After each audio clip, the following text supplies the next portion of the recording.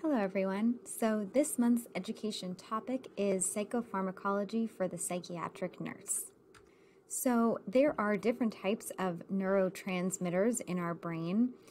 These are some of them. So we have adrenaline, noradrenaline, dopamine, serotonin, GABA, acetylcholine, glutamate, and endorphins. And this is what they do. So we know adrenaline's our fight or flight, noradrenaline is our concentration, dopamine is our pleasure, serotonin's our mood, GABA is calming, acetylcholine is learning, glutamate is memory, and endorphins are euphoria. And we will see how this relates to psychopharmacology during this lecture. So there are 3 rules of neurotransmission. So one is what goes up must come down. The inverse is what goes down must come up. So, for example, if we're adding a stimulant like cocaine or amphetamines, the patient goes from their baseline into a intoxication that is high, right? A stimulate, cocaine, amphetamines, amping them up. However, when they go into withdrawal, we then need to watch for them coming down. So they're going to be sedated, lethargic, things like that. And then they'll come back up to baseline. When we're adding a depressant like a benzodiazepine, we will see intoxication as being sedated, relaxed, calm. However, when they're withdrawing, they are going to go the opposite way, and that's why we have a risk for seizures and things like that, because they're getting amped up when they withdraw. So the second rule is that neurotransmitters are not easily fooled. And they do this in 2 ways, by upregulation and downregulation. So upregulation is when you give a drug that decreases a neurotransmitter, the synapse will add receptors for that neurotransmitter, making it more sensitive to that drug. So as we can see, if we gave a drug that decreases neurotransmitters, which are these little yellow things that are floating around, so if we decrease it, then they are going to add more receptors. You can see they're adding on more receptors and therefore making it more sensitive to a drug.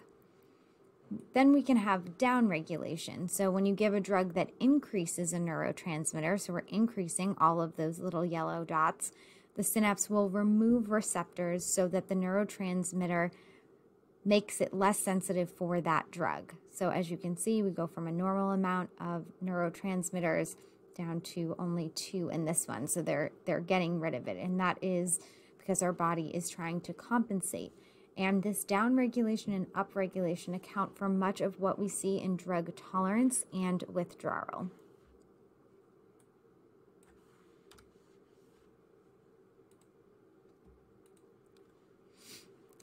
The third rule of neurotransmission is great power has great responsibility. So many of the most powerful drugs have more severe side effects. So we can't always use the most powerful first. It's best to attempt to treat with the least powerful option that still gives good results. So types of drug effects on neurotransmitters.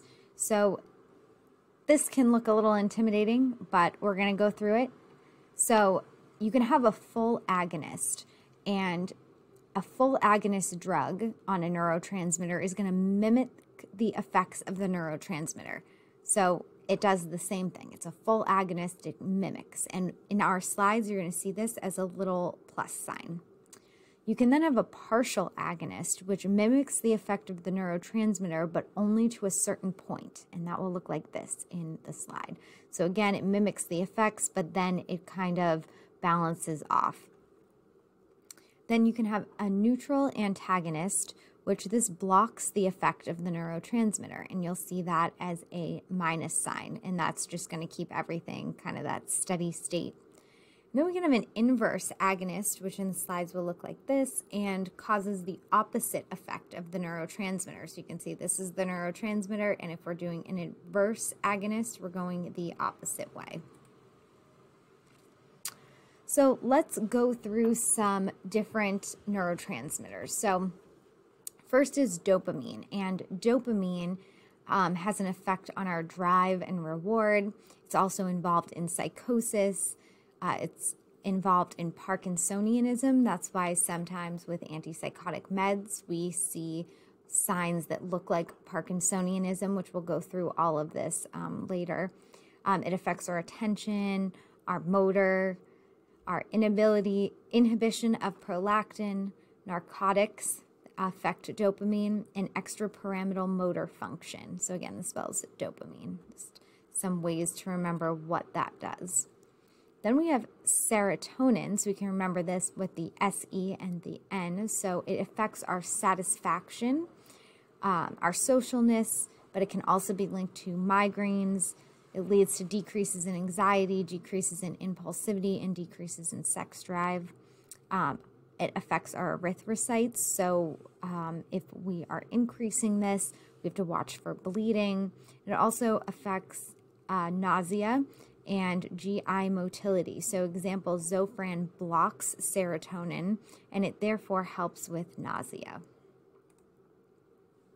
So what happens if we have too much serotonin?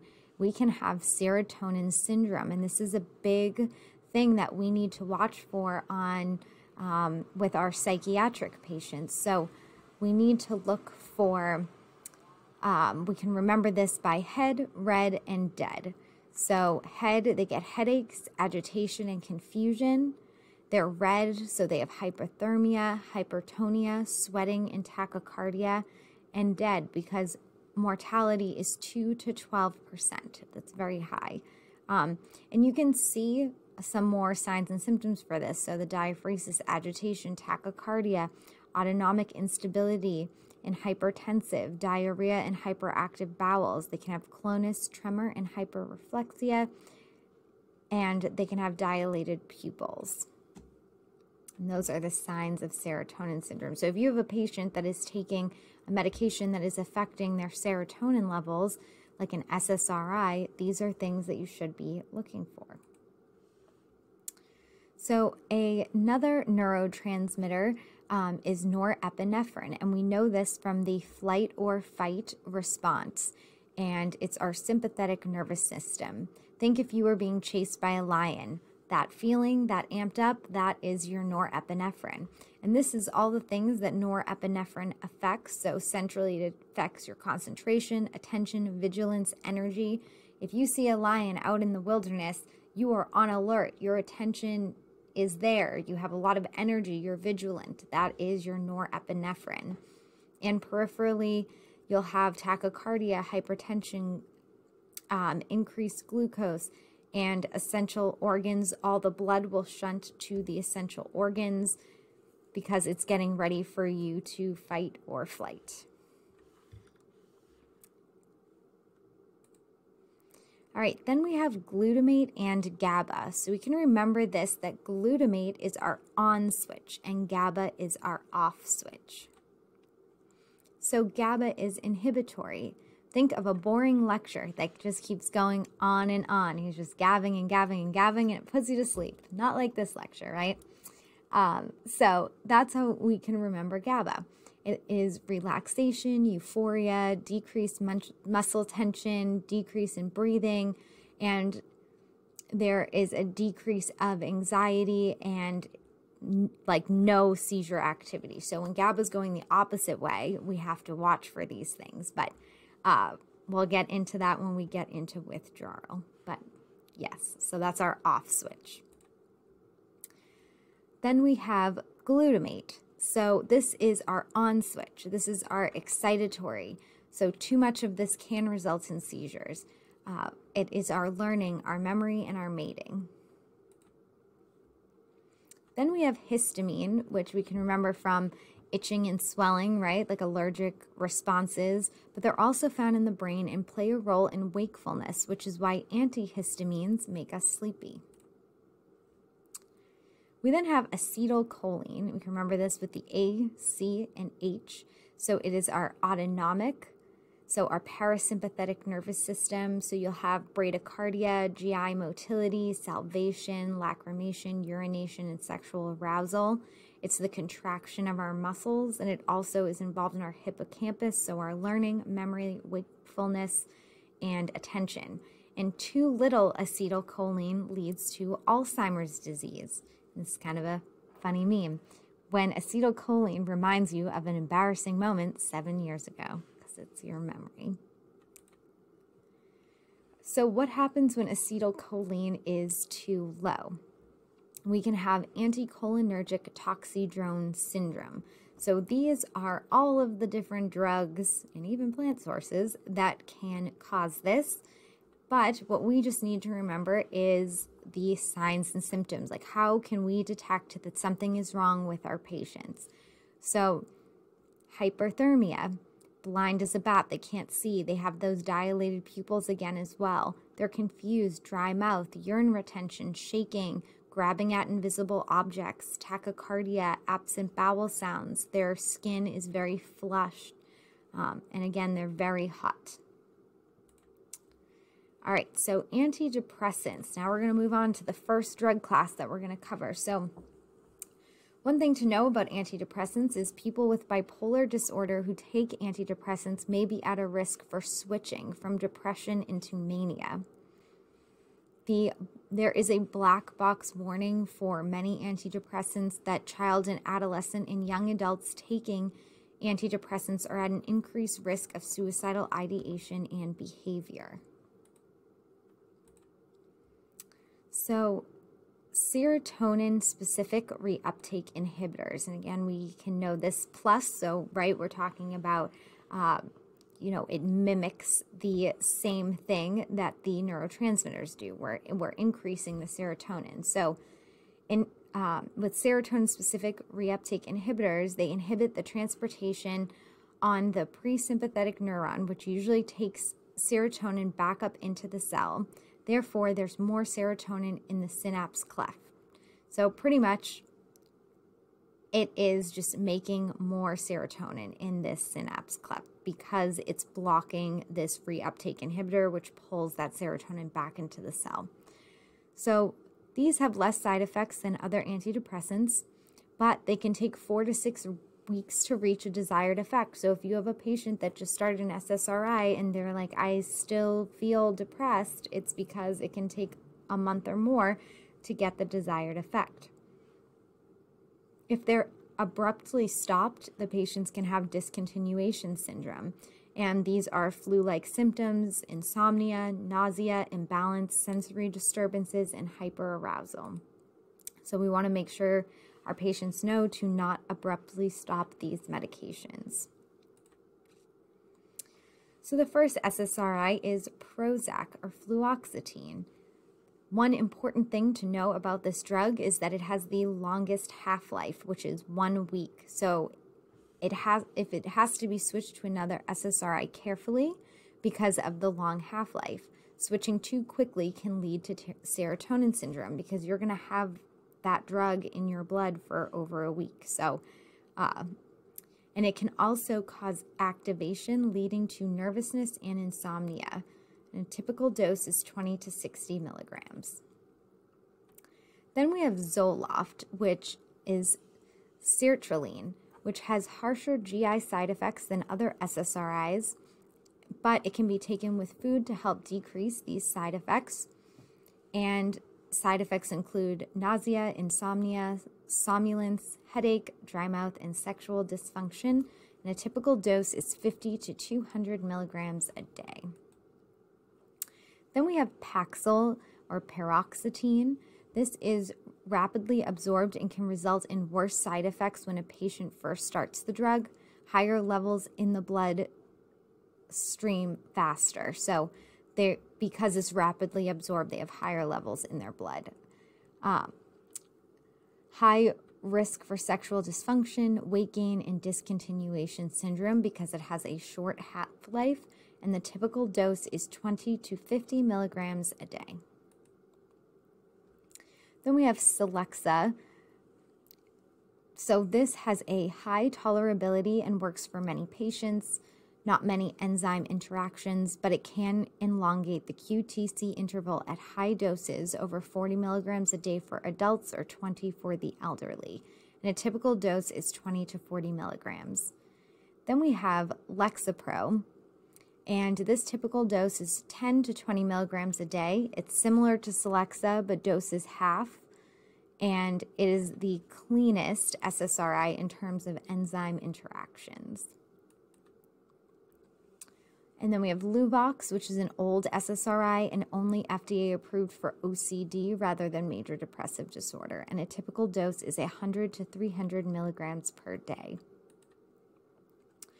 So SSRI's side effects. So we remember the things that serotonin stands for, and I've highlighted in red the side effects. So you're going to see migraines, you're going to see decreases in sex drive, and you're going to see GI motility such as diarrhea or constipation, and nausea, and also bleeding. And again, we do not want to abruptly stop. So the next class of antidepressants is serotonin norepinephrine reuptake inhibitors. So serotonin is involved in satisfaction and anxiety, we just went over that, and norepinephrine is involved in energy and focus, both of which can be lost in depression. So the first drug in this class is Effexor.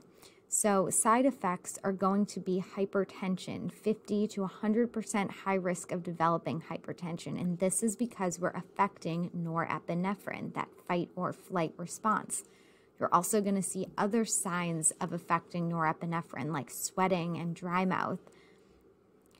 There's also going to be signs that were similar to our SSRIs because we're affecting serotonin, so that nausea, insomnia, tremors, and sexual dysfunction. And this drug is most commonly associated with discontinuation syndrome, and a typical dose is 75 to 225 milligrams per day. We then have Cymbalta, or duloxetine, which a typical dose is 30 to 120 milligrams a day. It can also be used in patients with fibromyalgia, diabetic neuropathy, and premenstrual symptoms. We then have Remeron, and this typical dose is 15 to 45 milligrams per day, and its mechanism is different. It inhibits the inhibitory input in the sympathetic nervous system, therefore enhances sympathetic output, therefore counteracting some symptoms of depression. And the big thing with this is that it increases appetite, so it's often used in cancer patients and in nursing homes. But it does cause sedation in 50% of patients, so typically it will be given the night before bed. And it has a significantly lower frequency of GI disturbances, insomnia, or sexual dysfunction, and it has a decrease in nausea. So SNRI side effects, we are going to see those same side effects that we saw with our SSRIs, right? Because we're affecting serotonin. We're going to have the migraines, the decreased sex drive, the bleeding, GI motility, and nausea. However, we're now also affecting norepinephrine, our fight or flight. So we're going to see insomnia, anxiety, or agitation and sweating. And again, we do not want to abruptly stop because we'll get those flu-like symptoms. So now we have norepinephrine and dopamine reuptake inhibitor. We have one drug in this class, which is bupropion, or Wellbutrin, and a typical dose is 150 to 300 milligrams a day. So this drug doesn't have any significant serotonergic effects because, right, we have norepinephrine and dopamine, and it increases happiness but does not have sexual side effects and it also helps individuals stop smoking. It's not sedating, it's actually mildly stimulating. But it does have a significant side effect, which is that it does lower the seizure threshold. So it is contraindicated in patients with eating disorders that are at risk for electrolyte imbalances. Common side effects are headache, weight loss, dry mouth, trouble sleeping, nausea, dizziness, constipation, fast heartbeat, and sore throat, but usually these improve over the first week or two. So now we have serotonin antagonist and reuptake inhibitors. So you can see we're blocking and adding. So the first one is trazodone. So technically, trazodone is an antidepressant.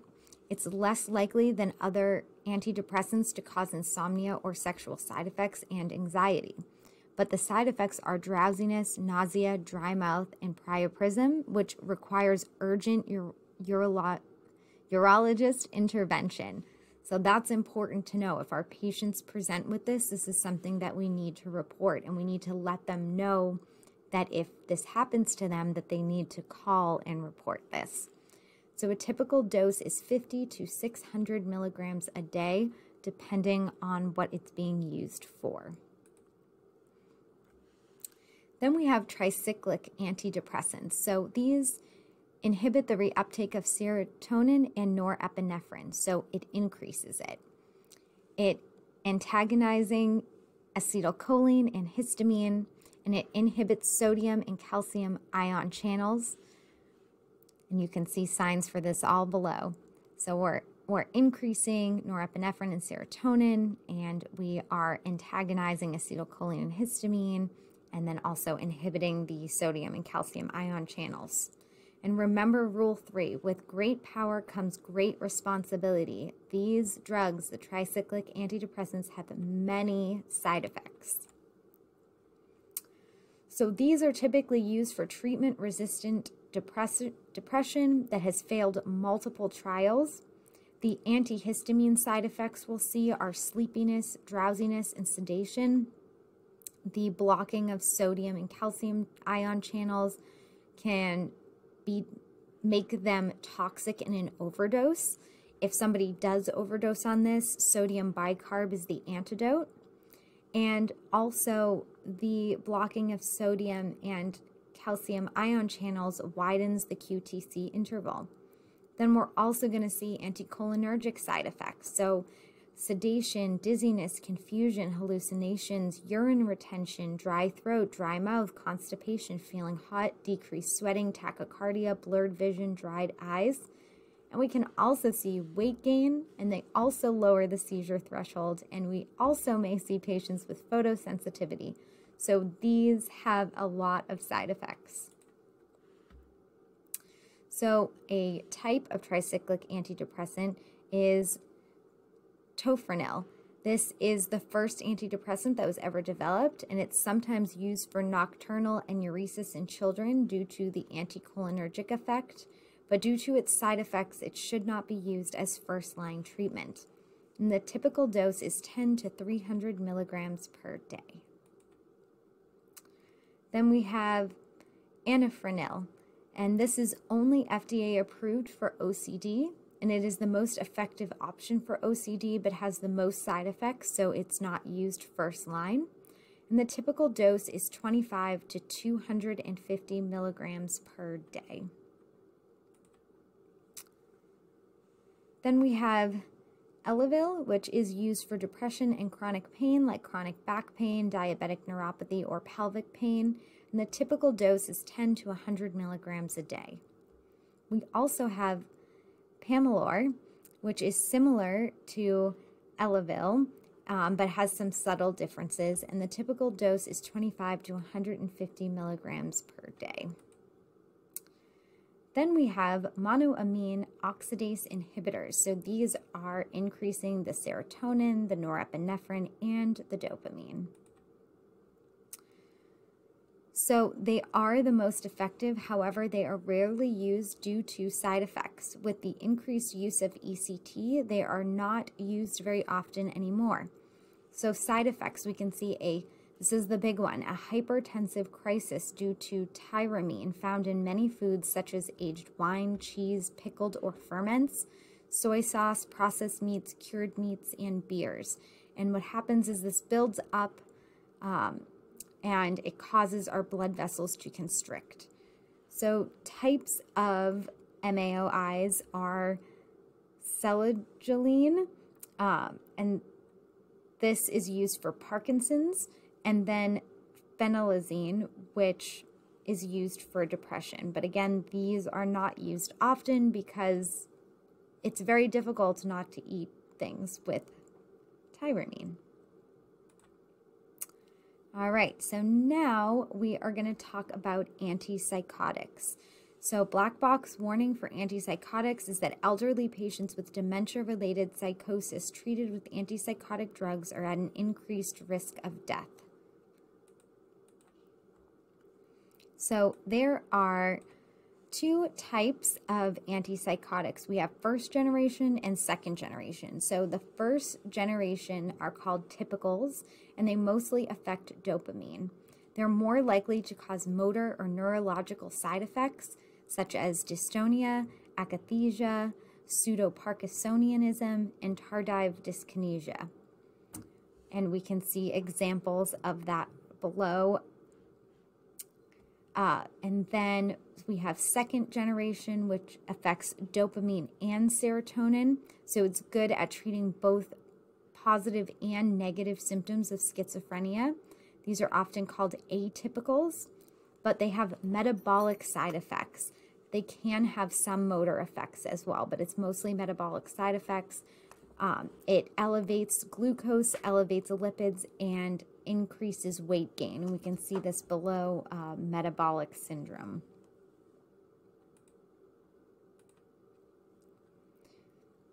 So first generation typical antipsychotics. We have two different classifications. So we have low potency, which extrapyramidal side effects are more common, but there's less anticholinergic activities. And you can see this in chlorpromazine. We also have high potency, which has more anticholinergic activity, but less extrapyramidal side effects. And we see this in fluphenazine, haloperidol. So the first generation typical antipsychotic that is low potency is thorazine. And this is affecting our dopamine, norepinephrine, acetylcholine, and histamine, and it is an antagonist, so it is reducing all of those. So because of that, the side effects we're going to see are memory impairment because we're reducing acetylcholine, hypotension because we're reducing norepinephrine, sedation because we're reducing histamine, and motor or neurological side effects in MS, which because we're reducing dopamine. The long-term use can lead to sediment deposits in the cornea, and prolonged QTC interval can happen because of thorazine, and this is why we need an EKG. So the typical dose is 25 to 200 milligrams a day, but it can get as high as 2 grams a day for mania. We then have Haldol, which is a first-generation typical antipsychotic that is high potency, so we're affecting mostly dopamine. It's much more selective at the D2 receptor than other first-generation typical antipsychotics, and it has less anticholinergic, antihistaminic, and antiadrenergic effects. And because it affects the D2 receptor so strongly, there is a high rate of extrapyramidal side effects such as acute dystonias, akathisia, and akinesia, and it prolongs the QTC interval at high doses or IV. And it's often used for when a patient is acutely psychotic or during restraints, and the typical dose is 2 to 30 milligrams per day. So what do we mean when we talk about QTC prolongation? So you have your cardiac rhythm, and the Q interval to the T interval is called, that interval between is called the QT interval. So when this is prolonged, it is stretched out. And the problem with this is that it can turn into what's called torsades de points, which means twisting of the points, and it's an abnormal heart rhythm that can lead to sudden cardiac death. So when we see a QTC greater than 500, it's associated with a 2 to 3-fold higher risk of torsades de point, and each 10 millisecond increase contributes to approximately a 5 to 7% exponential increase in risk. So this is what we want to avoid. So let's quickly just review the things that dopamine affects: drive and reward, psychosis, Parkinsonianism, attention, motor, inhibition of prolactin, narcotics, and extrapyramidal motor function. All right, so antipsychotics inhibit dopamine. So what does this lead to? Our side effects, right? So loss of drive, reduction of psychosis, which that's good, that's what we want. Induce features of Parkinsonianism, so medically induced Parkinson's disease. Parkinson's disease is too little dopamine, and if we are using an antipsychotic to block dopamine, then we are medically inducing Parkinson's disease. Loss of attention, extrapyramidal side effects, hyperprolactinemia, which causes enlarged breasts in males, and neuromalignant syndrome, which is life-threatening, and one of the things we need to monitor for. So when we say extrapyramidal side effects, what do we mean? So these come from blocking dopamine. So we can have acute dystonias, which appear in hours, and it can be managed with an anticholinergic such as Benadryl 50 milligrams. This is an oculogyric crisis, so uncontrolled rolling back of the eyes. You can see a picture of that over here, where they have facial grimacing, muscle spasms of the tongue, face, neck, and back, and can cause the trunk to arch forward, and laryngeal spasms. We can also have akathisia, which appears in days, and this is jitteriness or feeling like they cannot sit still. They may pace, they may have their feet constantly in motion and be restless and have trouble standing still. They can have akathisia, which appears in weeks, and it's a decrease in voluntary movement, and it can be a pin rolling movement of the hands. And then we can also, and that's also called pseudo-Parkinsonianism, so they can have the shuffling gait, the rigidity, the stooped posture, tremors at rest. And then we can have tardive dyskinesia, which can be irreversible, and the risk increases every year on a first-generation antipsychotic. And that's going to look like this image over here, where you have protrusion and rolling the tongue, sucking or smacking movements of the lips, chewing motions, facial dyskinesia, and involuntary movements of the body and extremities. So treatment of extrapyramidal side effects, we use cogentin, which is an anticholinergic and anti-Parkinsonian, which affects acetylcholine. We use Benadryl, which is an antihistamine, and this is why we usually give Haldol IM with Benadryl, and Simitril, which is a dopaminergic agonist. So one of the most important things that we need to be assessing for patients that are on antipsychotics are neuroleptic malignant syndrome, and this is from a reduction of dopamine. So these patients are going to have confusion, agitation, hyperthermia. Their temperatures can be 105 degrees Fahrenheit or above. They'll have muscular lead pipe rigidity, seizures, and recent antipsychotic use. You can see hyperreflexia, greater in the lower extremities, clonus, greater in the lower extremities, increased bowel sounds. They may have diarrhea. They can have tachycardia, diaphoresis, autonomic instability, and can often be hypertensive and also have dilated pupils. The treatment for this is dantrolene, a muscle relaxant, or bromocriptine, which is a dopamine agonist. So that would increase dopamine. So antipsychotic medication forms and considerations. So orally, only 40% compliance outpatient. This is why we see repeat people in our treatment centers. They can be dissolvable. This form helps to prevent cheeking and diversion. We have IV, we have IM, we also have IM depot, which can last for several weeks after the injection. It's important to make sure patients have tried the medication before giving the depot shot.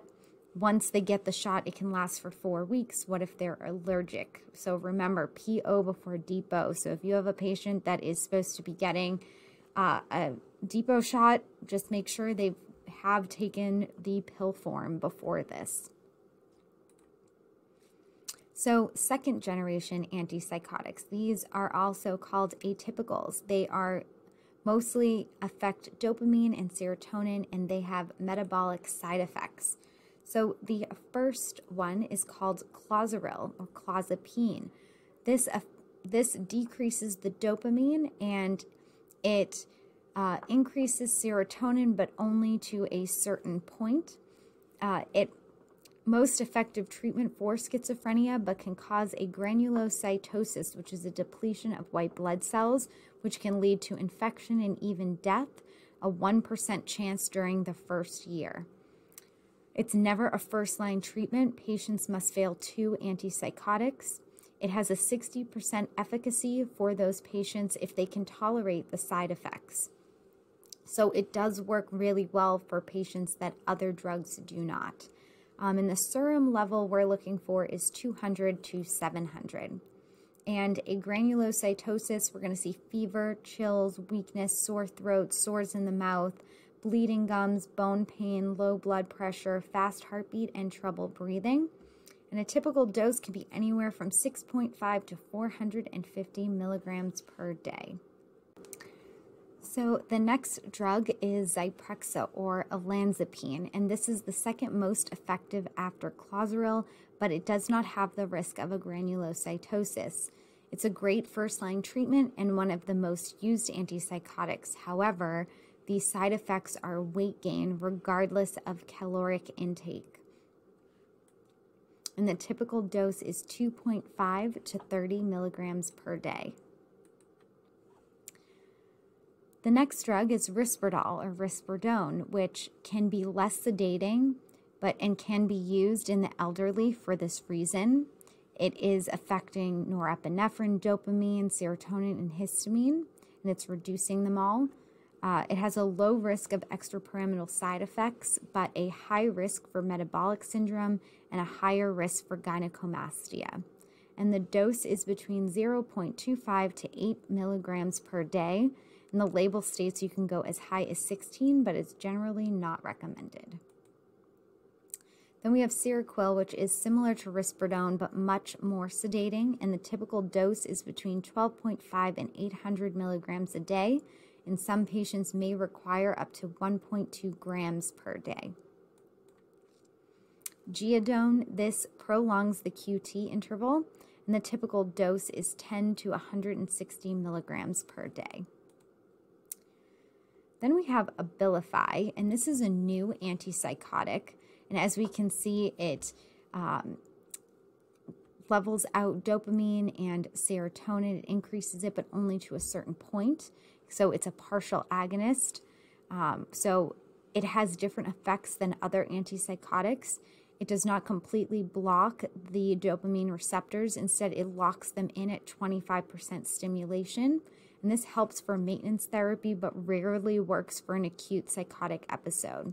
And it can also help with ruminating thoughts. It can often be used to augment an antidepressant. It's not FDA approved as an antidepressant, but it can be used with an antidepressant for the treatment of refractory cases of major depression. And the side effects, it's been identified an association between Abilify use and compulsive or uncontrollable urges to engage in sex, gambling, binge eating, and shopping. And a big side effect for this one is feeling very restless inside. Then we have mood stabilizers. So the first one is lithium. So the mechanism is unknown, and it's one of the best drugs for suicidal ideation. It's been very well studied, and it has a 7-fold decrease in suicide at a therapeutic level. But it has one of the lowest therapeutic indexes, meaning the dose that is therapeutic is also close to the dose which will harm the patient. And it takes time to become effective, 1 to 3 weeks. So the therapeutic range is 1.0 to 1.5 for acute treatment and 0.6 to 1.2 for chronic therapy, but the toxic levels are when the drug is above 2, so it's very close. And nursing implications, they have to have an adequate intake of water, which is about 10 to 12 cups a day, because if sodium intake is reduced or depleted by the body through sweating, fever, or diuresis, lithium is reabsorbed by the kidneys and there's an increased risk of toxicity. And the dose can be anywhere from 300 milligrams to 1.8 grams per day. The dosing is based off getting the patient to that therapeutic level, blood level. So lithium side effects are going to include movement and tremors. So this usually will mean their dose is too high. Nephrotoxicity and nausea. So it will damage the kidneys when concentrated, meaning if the patient's dehydrated. 5% of patients chronically treated with lithium will get renal insufficiency. And lithium can also cause diabetes insipidus, leading to further dehydration. We can also see hypothyroidism or hypotension, so drowsiness, dizziness, and headache. We can have pregnancy problems and polyuria. Polyuria leads to weight gain due to extra calories. And we can have QTc prolongation, arrhythmias, and pulse irregularities. So labs on these patients should be lithium levels, electrolytes, creatinine, and BUN, CBC, TSH, thyroid panel, and a pregnancy test.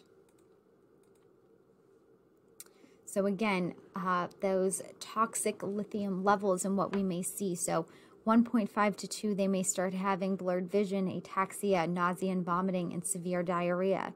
From 2 to 3.5, they'll have an excessive output of dilute urine, increased tremors, muscular irritability, psychomotor retardation, and mental confusion. They may also have giddiness.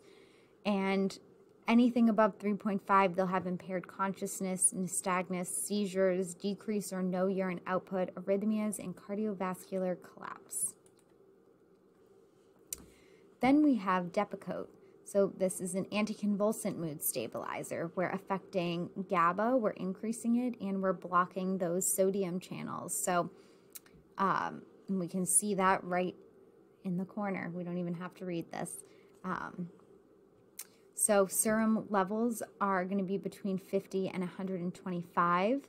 And because it increases the amount of GABA, it gives a benzodiazepine sedative effect. Side effects are prolonged bleeding times, life-threatening pancreatitis, nausea, vomiting, abdominal pain, anorexia, and hepatic necrosis. And common side effects are drowsiness, nausea, abdominal pain, diarrhea, vomiting, low platelet count, tremors, tiredness, and hair loss. And it is contraindicated in pregnancy. And the typical dose is 500 milligrams to 2.5 grams per day. Then we have Doctoral. Typical dose is 100 milligrams to 1.2 grams a day, but can go as high as 1.6 grams a day.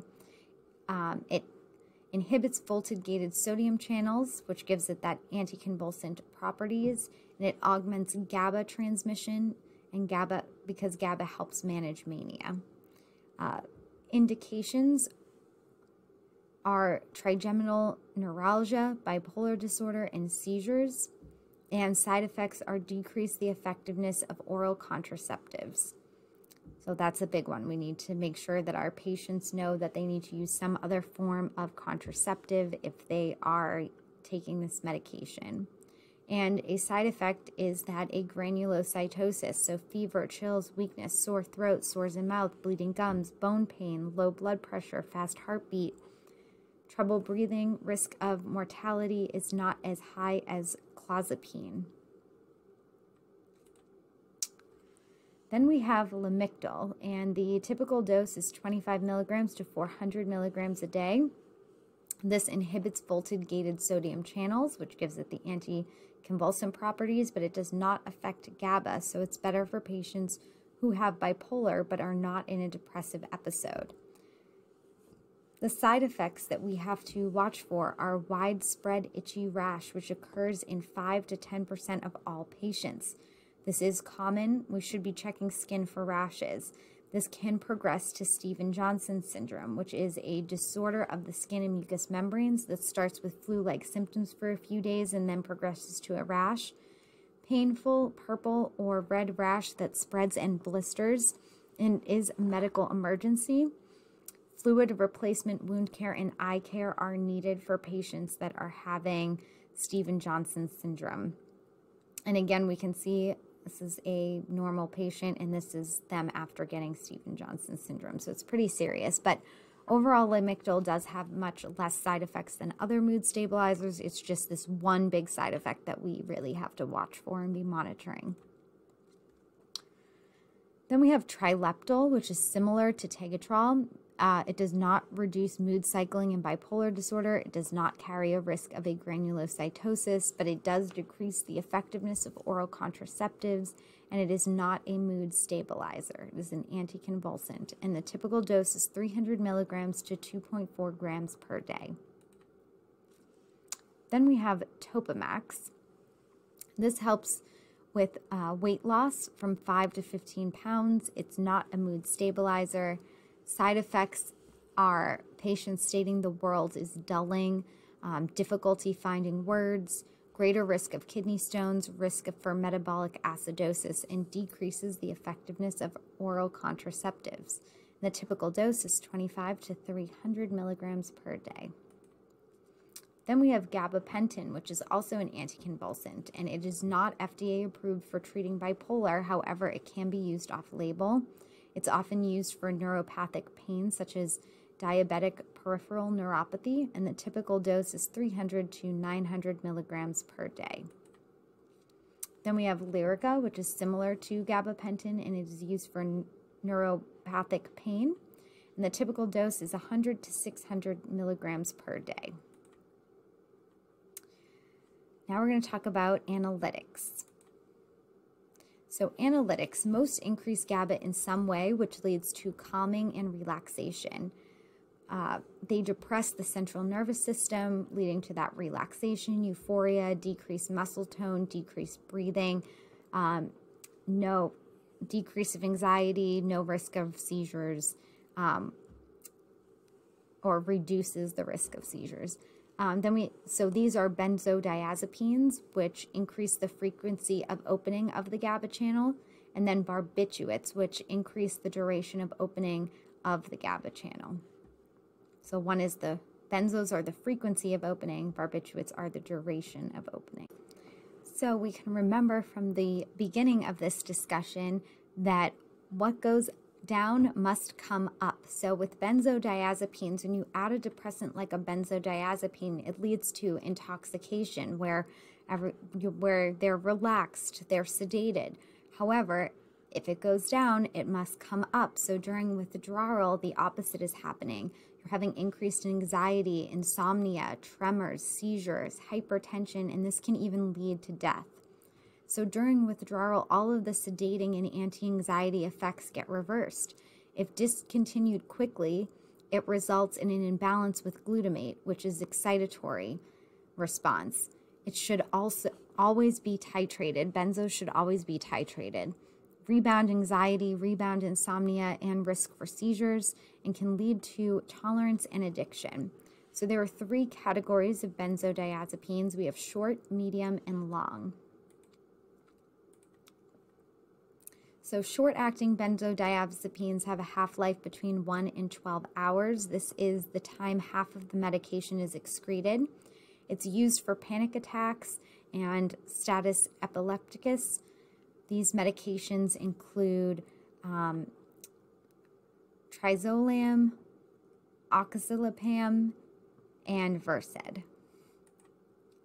Then we have medium-acting benzodiazepines with a half-life between 12 and 40 hours. These are used for anxiety, insomnia, and panic disorders. And again, we're affecting GABA because it's a benzo. We're increasing that GABA.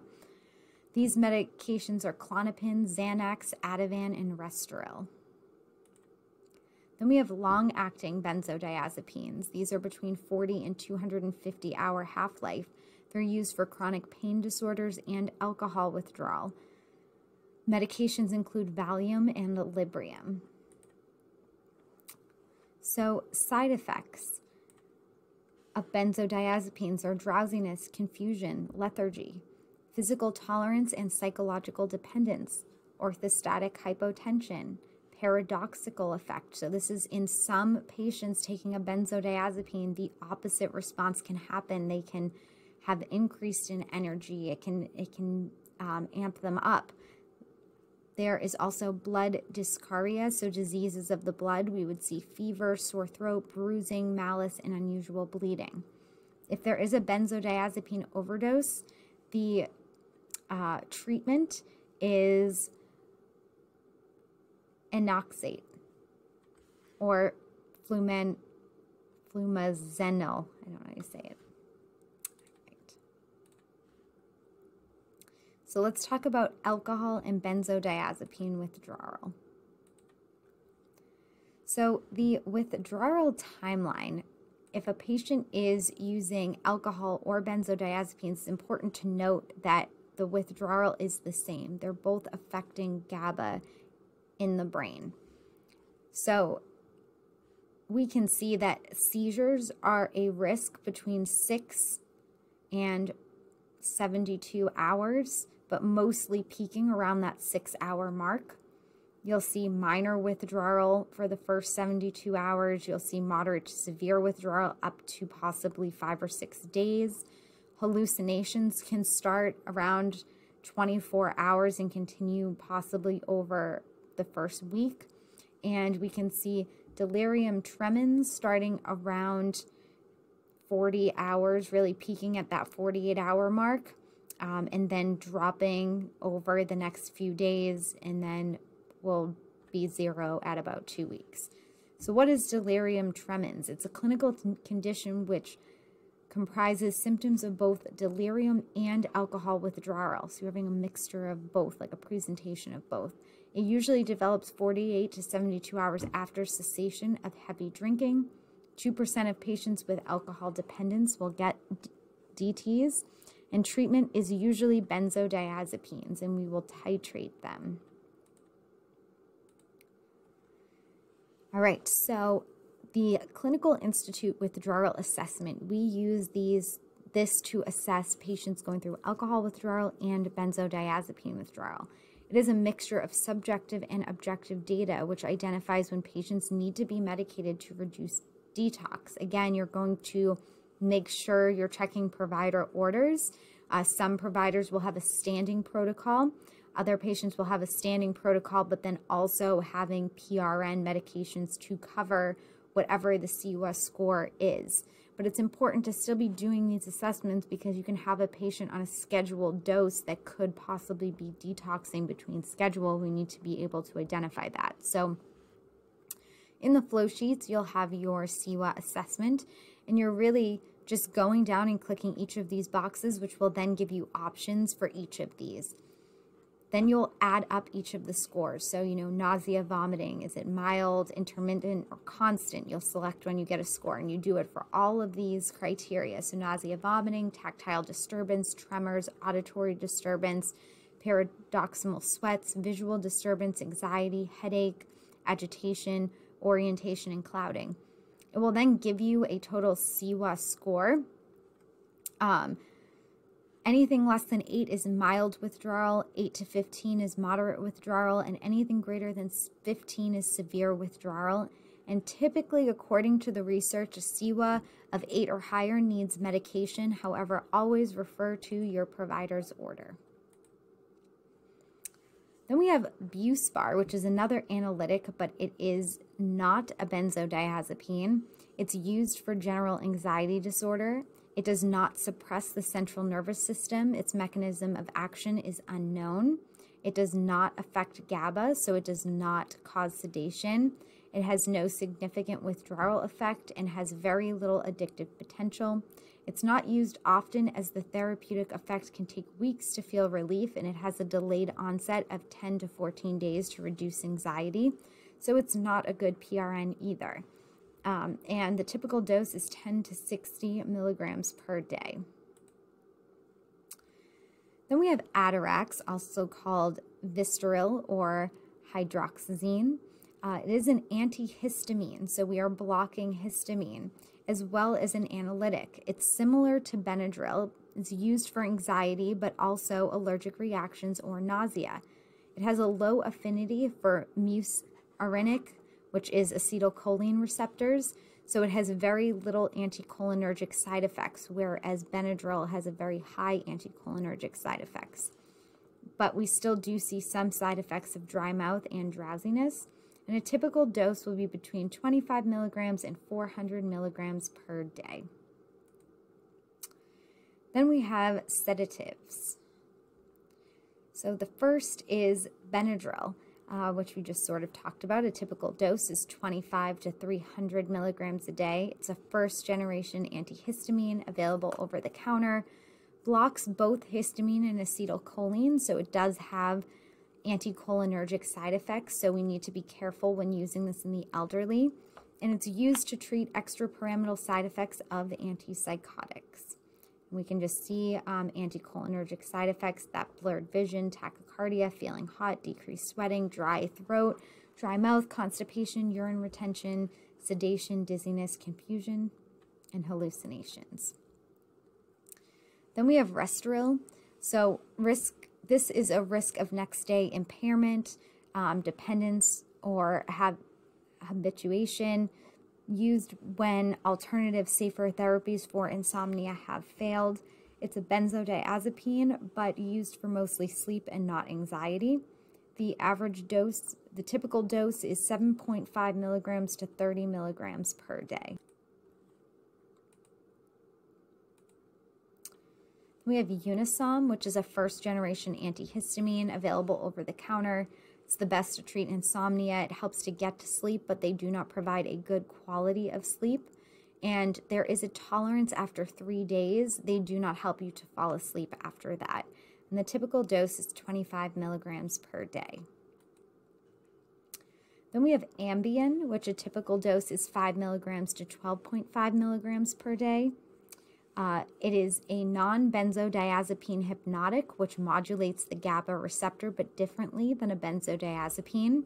However, its side effects are anterograde amnesia, so you forget what happens for a few hours after you take it. Also, people report sleepwalking and even driving their car.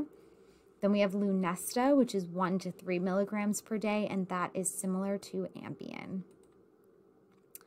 So now we'll talk briefly about opioids, and we're only going to cover what you'll see on the floors in the inpatient unit for psych. So just to compare how the potency of fentanyl compares with other opioids. So we can see that morphine, 1 times square of morphine, is similar to hydrocodone. Methadone is 3 times stronger. Heroin is 2 to 5 times stronger. And then fentanyl is 50 to 100 times stronger. So just to give an idea of how strong fentanyl is. So how we'll see fentanyl in the units is really only in a transdermal patch for long-term pain control. We want to make sure we're wearing gloves when applying or removing. And fentanyl is a high-fat solubility, so it crosses the blood-brain barrier and penetrates into the central nervous system. We'll also see methadone, which is used for addiction due to its long half-life of 2 to 3 days, and it helps promote abstinence. We can, in withdrawal, the typical dose is going to be from titration up to 40 milligrams a day. And in addiction maintenance, the usual range is between 60 to 120 milligrams per day, but patients do fall outside of that range sometimes. Then we have Suboxone. So this is used for addiction due to having a high affinity for the opioid receptor, meaning it's attracted to it, while having a low activity. So it's only a partial agonist. So remember, the partial agonist will increase, but only to a certain point, and then it will kind of level out. And we can see that in this picture down here. We can see a full agonist locks into that neurotransmitter perfectly to really activate it. But when you have something that's just a partial agonist, like this yellow, which is the Suboxone, it's an imperfect fit. So it doesn't activate as intensely. And there's a much less possibility for abuse or dependence. In nursing practice, a patient should have a COWS score greater than 8 before the first dose of Suboxone. If not scoring high enough, the patient will experience precipitated withdrawal. And what this means is the Suboxone will go in, these little yellow parts will go in and pop this green part off the receptor and really throw the patient into withdrawal. And this again is for the first dose if they have not been on Suboxone, and this is their first dose of it after they've been using. We want to make sure that they're detoxing at least at an 8. But again, always follow your provider's order. When giving them Suboxone, it's a translingual or sublingual film, and it can take 5 to 10 minutes to dissolve. So the patient should remain in view of the nurse while the dissolving process happens. If the sublingual dose is swallowed, the patient will receive minimal relief from the withdrawal symptoms. And we want to reassess no less than 60 minutes following the dissolving of Suboxone to make sure they're having some symptom relief. So this is in EPIC. This is our COWS scale, so our clinical opioid withdrawal scale. And like the CIWA, you are just going down and doing an assessment. So you'll click on the box and then you will answer the question depending on how the patient presents. Once you get to the bottom, you will get a total score. It's also important to know that anxiety is part of the detox and restlessness. These patients for both CIWA and COWS can be very uncomfortable. So, we want to make sure we're scoring appropriately. And again, subjective and objective data identifies when patients need to be medicated to reduce detox. So usually is in the form of clonidine, Suboxone, or methadone. And also remember comfort medications. The prescribers will usually prescribe meds to help with upset stomach or pain relief or nausea. And if they don't have those meds on board, that's definitely something to talk to the prescriber about because we want to help these patients be comfortable. This is not a fun experience. So then stimulants and non-stimulants. So ADHD treatment with stimulants. So central nervous stimulation by serotonin, norepinephrine, and dopamine. They do have a potential for abuse, stimulants. Their side effects are growth restriction because dopaminergic agents may decrease growth hormone release, stomach pain, loss of appetite, weight loss, mood changes, feeling nervous, fast heart rate, headache, dizziness, sleep problems like insomnia, dry mouth, and tics or nail biting. And these are all FDA-approved stimulant medications. These are a list of them. Stimulants are affecting the serotonin, norepinephrine, and dopamine.